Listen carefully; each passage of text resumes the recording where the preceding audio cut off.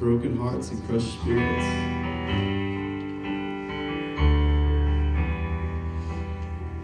God, at this moment we're kind of lost and confused. But God, we know that your plan is greater than what we could imagine. Even though it's hard for us to see that right now.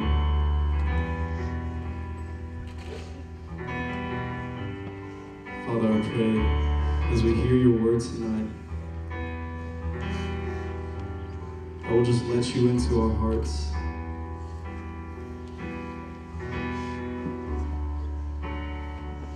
God, I pray that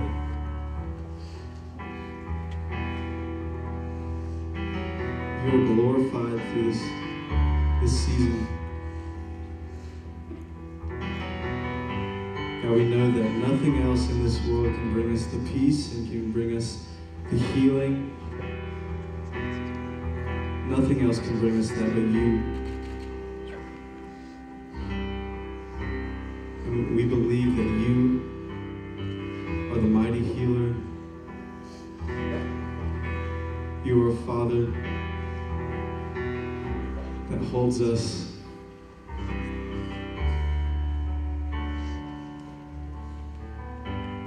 And God, we thank you for caring for us, for loving us. Be with us tonight. Fill this place. It's in your name we pray. Amen. Amen. You guys can be seated.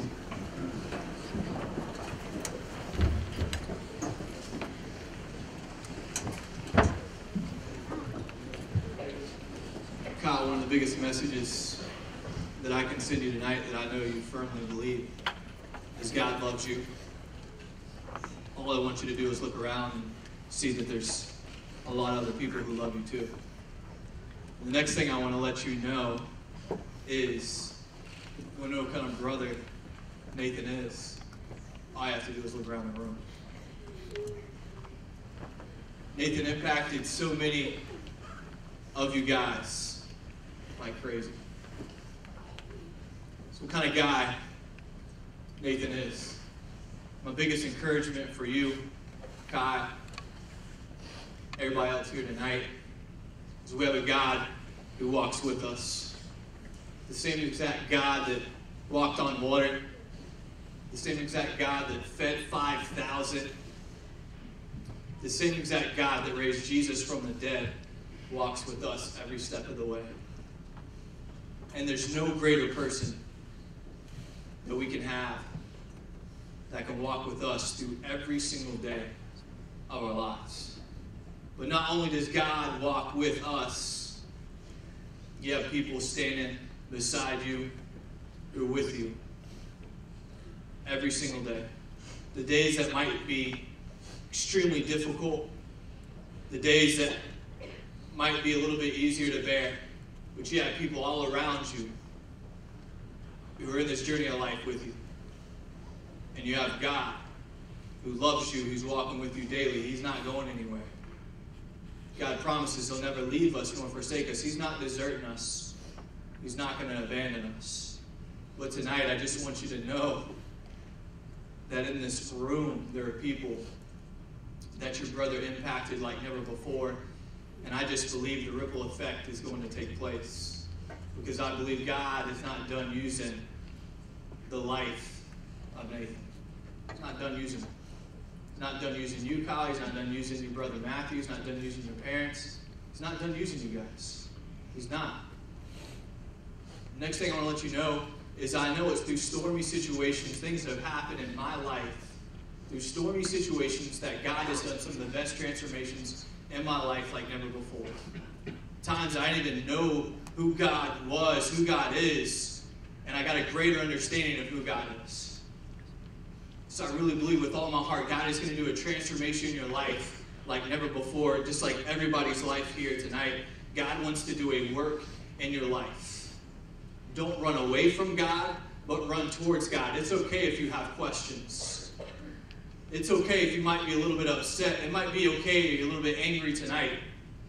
Because when loss happens in our life, when pain happens in our life, the natural response is to have questions. The natural response is to have anger. But there's one thing that God wants us to do, and he wants us to wrestle it out with him. He doesn't want us to walk away from him. He doesn't want us to run from him. But he wants us to run to him. He wants us to pour our hearts out to him. He wants us to trust him. My biggest question for you guys tonight, in our life, we have a beginning and we have an end. But in the middle, we have this dash, what I like to call a dash. We have this dash.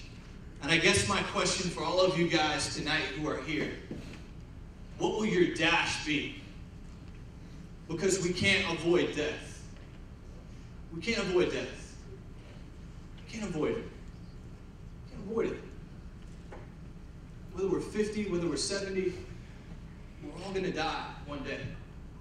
We can't avoid death, so how are we going to live our dash? How are we going to live our life to where one day we can look and see a room full of people that we've impacted in our life? This is what it says in James chapter 4. Is it working? Not working? James chapter 4, I'm going to read it in here. Screen's down. James chapter 4, verse 14, it says, "Why, you do not even know what will happen tomorrow. What is your life? You are a mist that appears for a little while and then vanishes." Our life is but a vapor. It's but a mist. We could be here one day. We could be gone tomorrow. We're not promised tomorrow. So my question for you guys, what are some things in your life that you know aren't right, that you know you need to make right? Because I believe with all my heart, when we believe life is a mist, it's a vapor, we could be here one day, we could be gone tomorrow, that we won't leave things undone. Maybe tonight, the biggest thing in your life is you do not have a right relationship with Jesus. If you were to leave tonight, you couldn't rest in peace. See, one thing I believe with all my heart is that Nathan can rest in peace. Because some of you tweeted this earlier today, and I just want to read it because someone had a conversation with him through a text message and wanted to know where he stood in his relationship with Jesus. Did he know Jesus? And this is his response. He said, "I am a Christian. I believe in God. I lean on God. I pray every day," meaning I talk to God and have a relationship with God. So someone says, "As long as you're saved," he says, "I am, of course." Could you say that with 100%? Because we're here to remember the life of Nathan tonight, but we're here to celebrate the life of Nathan. Because Nathan is in the best place he possibly could be in his entire life. He has met Jesus face to face, the person who can fulfill our life, who can satisfy our life. He is meeting the greatest person on the face of the planet right now. The best place that he could ever be. And I get it. It's still difficult. It's still hard. But one day there'll be no more sorrow, no more pain. And right now, for the life of Nathan, there is no more pain. There is no more sorrow. He has met Jesus face to face, so he can rest in peace. My biggest question for you tonight, could you rest in peace? Do you have peace that you would know if you were to die tonight that you would spend eternity with Jesus? Because I guarantee you with all my heart, if Nathan was standing here tonight, he would want you to have a relationship with Jesus. He would want you to have a relationship with Jesus. But maybe you're here tonight and through the life of Nathan, you know things are not right when it comes to your relationship with your parents. See, when all this was happening, there was a game that happened on Monday night, but that all went out the window. Because when things happen like this in life, the most important thing is people. And the most important thing will be people in our life. The people who you impact, the people who you touch. So what will your dash be? What will your dash be? Because life is short. We're not promised tomorrow. Life is short. But good news is God is close.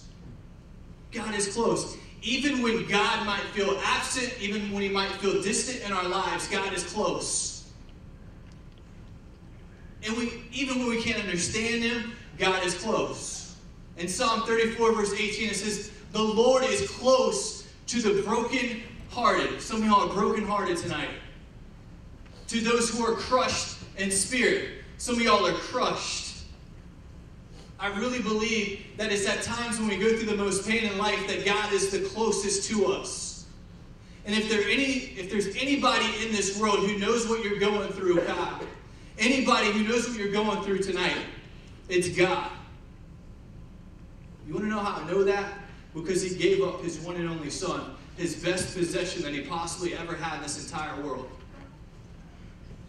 He knows what it feels like. He knows what it feels like. God is close. But I get it. Some of your guys are like, but his dash was so short. Why couldn't his dash been until he was 80 years old? I don't know that question. I don't know the answer to that. Only God knows the answer to that question. It's just like when we were growing up, our parents allowed us to do certain things and they didn't allow us to do certain things. And we didn't understand that at the time, but what we did is we believed that our parents loved us, so we trusted them. Sometimes we don't understand in life when God allows things to happen and he doesn't allow things to happen. But we can know that God loves us, he's for us, he's with us. And we can always trust him, that his plan will always be better than our plan. And he's always close in our life. And the biggest thing that we can know too is he wastes nothing. Just like we say, nothing is wasted. God doesn't waste a thing. God still wants to use the life of Nathan like never before. He wants to impact people just like he's done tonight and will continue to do.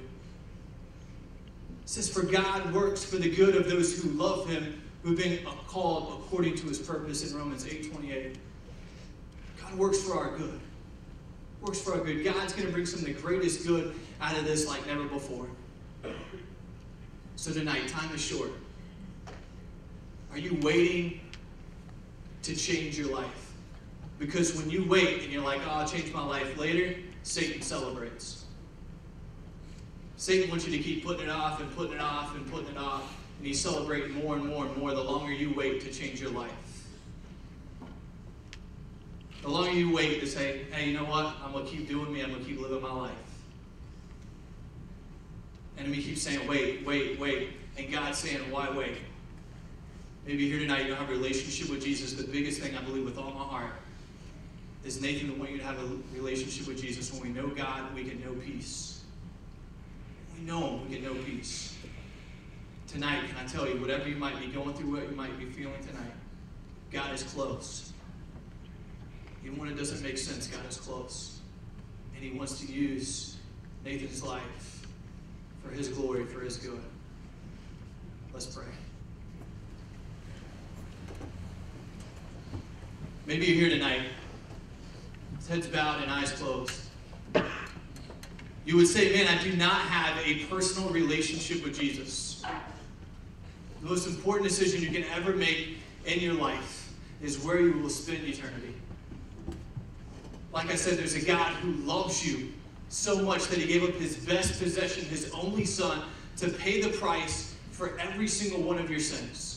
Every single one of them. No matter how bad you might think you might be, no matter how good you think you might be, God paid for every single one of your sins on the cross. He offers his forgiveness. He offers his grace to you. He says, everyone who calls on the name of the Lord will be saved. If you confess with your mouth and believe in your heart that Jesus is Lord, he has been raised from the dead, you will be saved. Not you might, not 75%, but 100%. Maybe here tonight, the greatest thing that I believe Nathan would want to see is for you to give your life to Jesus and not wait a second. Not wait a second. So right where you sit, with heads bowed and eyes closed, if you're here tonight and you say, I do not have a relationship with Jesus, I want to invite you to pray a prayer just like this. God, tonight, I give my life to you. I ask for your forgiveness for all my sins. I repent of them. I turn from them. I ask you to be my Lord and my Savior. Thank you for loving me, for dying for me, for raising from the dead for me. I give you my life tonight. With heads bowed and eyes closed, maybe here tonight you made the greatest decision in your life. Heaven wants to celebrate with you. I want to celebrate with you. So with heads bowed and eyes closed, maybe that's you. You'd say, I made that decision tonight. I would love for you just to slip your hand right up, slip it right back down. That's you tonight. Anybody tonight? Raise it up high, raise it down low. I just want to count them. 1. Anybody else? 2. 3. Anybody else? 4. Anybody else? 5. I'm going to miss hands, but I'm at least going to try to count them. Anybody else? Anybody else tonight? Anybody else? 6, I see it. 7.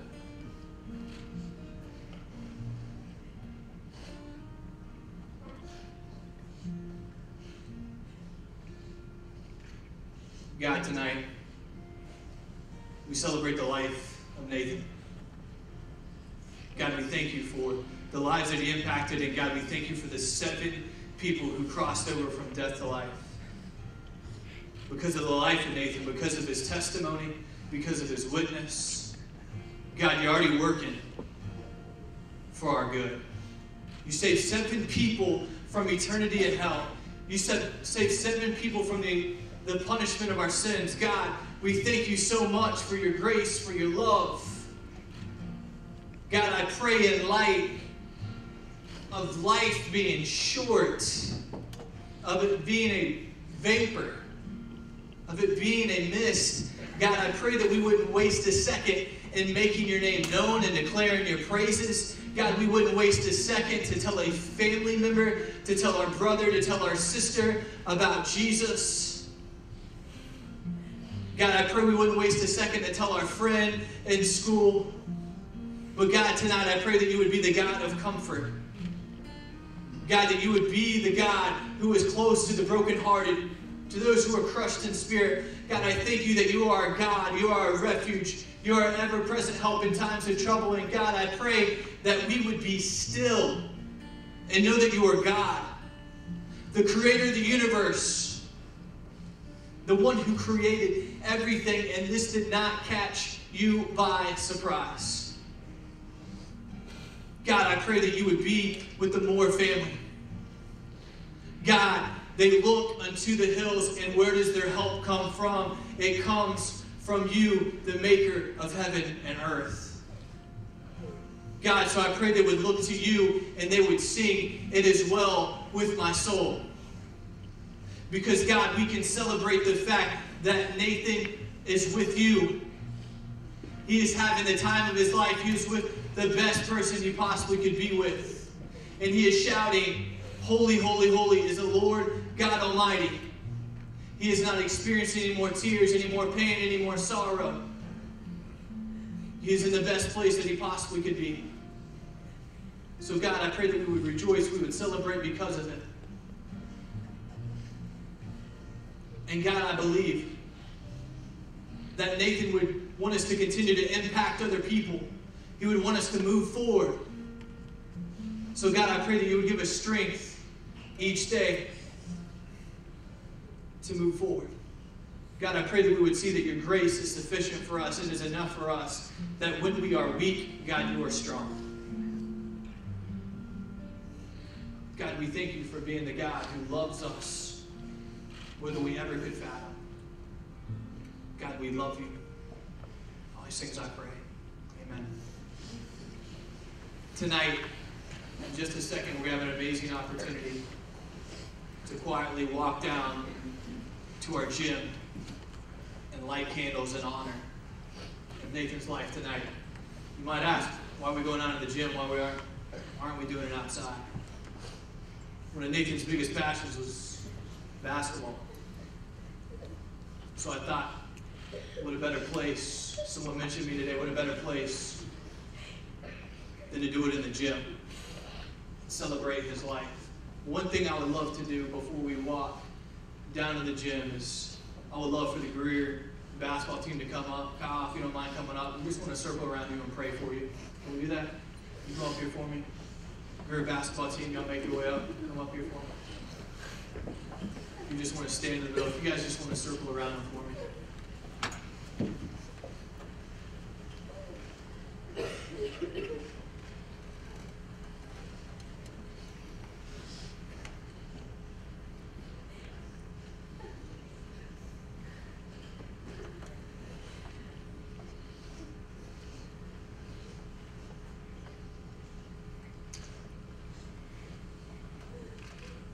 God, I pray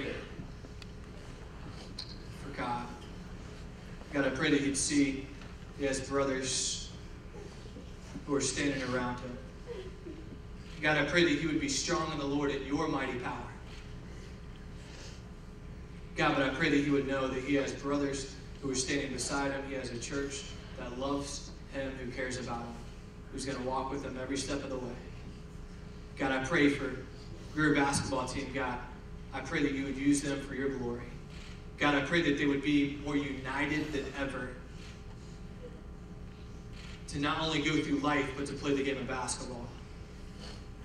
And God, I pray that we would give you glory throughout the season for the life of Nathan. God, I thank you for all that you're going to do. God, we just pray for continued healing in God. God, I pray that you would allow him to see that it's okay to cry. God, and I pray that we would cry alongside him. God, we'd be there when he needs us most. God, and I pray that you would allow him to see that he's going to make it.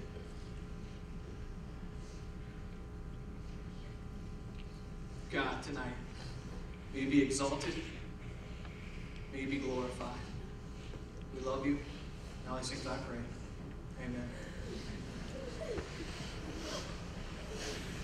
Tonight, I'm going to let Kyle and the team go first. Here in a second, walk down to the gym. Love for you guys to circle at half court. And as you walk in the gym tonight, you'll be able to get a candle and a basket. I want you to hold that. We're going to light the candles from the middle towards the outside. And I want you guys to remember the life of Nathan. And when you guys are holding the candle, I want you to know that 7 people gave their lives to Jesus because of the life of Nathan. And I want you to know, too, in our world that's dark, that needs hope, that needs life, that we can be the light of the world. God wants to use all you guys and how Nathan has impacted you to be the light in this world. So may I invite you guys, I'm going to have you quietly walk down. I'll have Jane lead them for me. You guys will have an opportunity to go down this curtain, walk towards the front of the gym. So if you guys want to walk down there, you can follow Jane. You can go down this curtain over here. But I'm going to ask that you guys quietly walk down to the gym. I'm going to have different sections go at a time.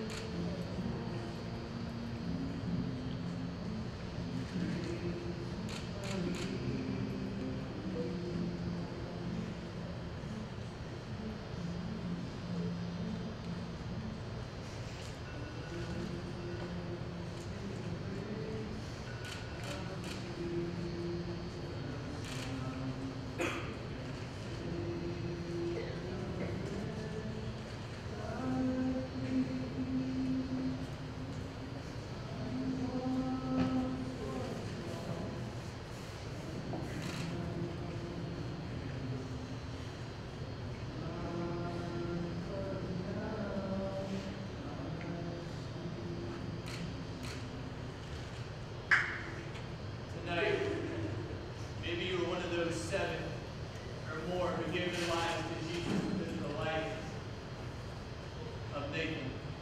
May I encourage you to let somebody know. Maybe you want to tweet it out. Maybe you want to Instagram it out. How God has changed your life for eternity because of the life of Nathan. We want to celebrate with you. We want to rejoice with you. So I encourage you, let somebody know the greatest decision you can ever make in your life. But tonight I want to remind you, Friday at Washington, visitations from 6 to 8.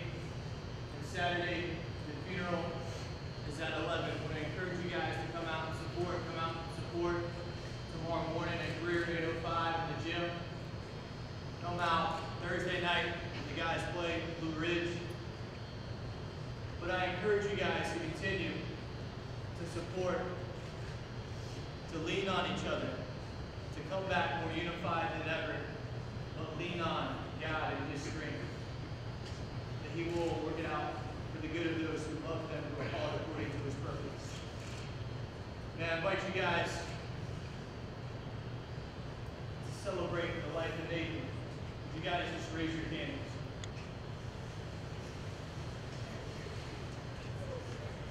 And I'm going to close this in prayer. God, tonight we celebrate the life of Nathan. God, we celebrate the fact that, God, he knew you, and God, he's walking with you right now. God, but we pray that we would continue to seek you. God, we continue to pour our hearts out to you. God, we trust in you at all times. God, even though we walk through the valley of the shadow of death, God, you are with us. God, you are with us through everything in life. And God, we thank you. We thank you, God, for what you're going to do in and through Nathan. God, and his family. God, we love you. In all these things I pray. Amen. May I invite you guys, as you quietly leave, to blow out your candles and drop them in the basket. But thank you guys so much for being here tonight. Kyle, thank you for being here. We love you.